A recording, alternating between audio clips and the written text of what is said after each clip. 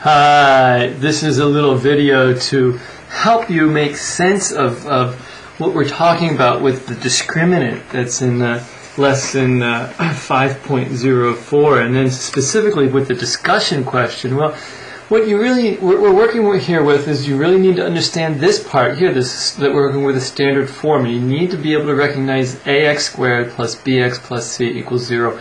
If you don't know this, you need to go back and learn about this. Look at an index and figure out and make sure you understand that a is the coefficient of the quadratic, b is the coefficient of the linear variable, and then c is the constant. If you don't know what coefficient is, look up coefficient. It's so important that you know these concepts.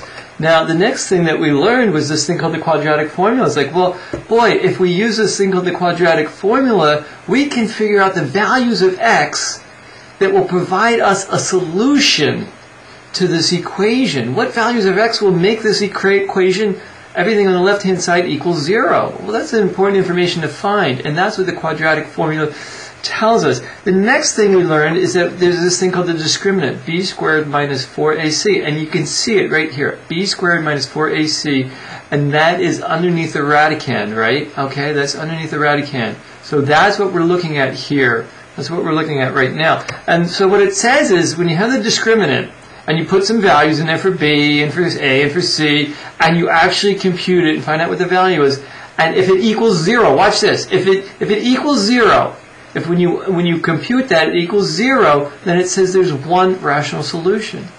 If you get a value for that that is less than 0, say -3, then you know there's no real solutions. There's no solution to the equation that you're working with.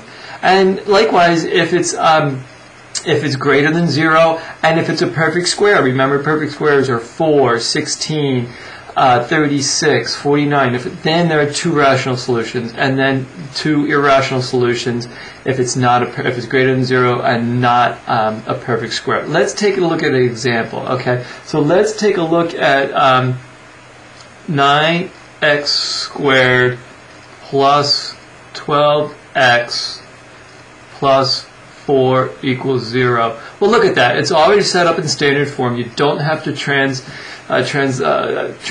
it into standard form. It's already set up. All you need to do is pick out a, b, and c. A is the coefficient of the quadratic, or coefficient of the x squared, and that's just equal to 9.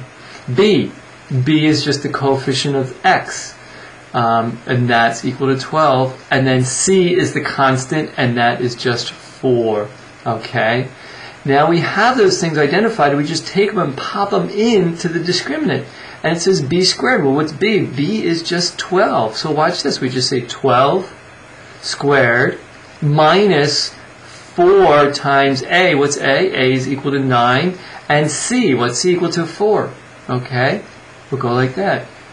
12 squared is 144. And then when you take 4 times 9 times 4, you get 144. That's what you get. So when you get 144 minus 144, you get 0.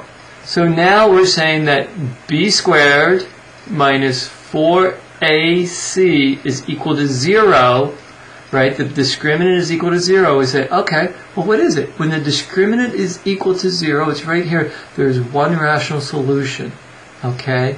So that's how the discriminant works, and you can use this information to write equations, or to come up with equations that will satisfy the discussion question, because the discussion question says create an equation that has two rational solutions, create another equation that has one rational solution, and create an equation that has 0 rational solutions. So based on that, you can play around with the coefficients, and you can play around, with your a, b, and c, and come up with a discriminant that will satisfy this, one of these criteria, and then based on that, you can go backwards and write an equation. Okay, I know it's a little bit challenging, but I think you can do it. So good luck.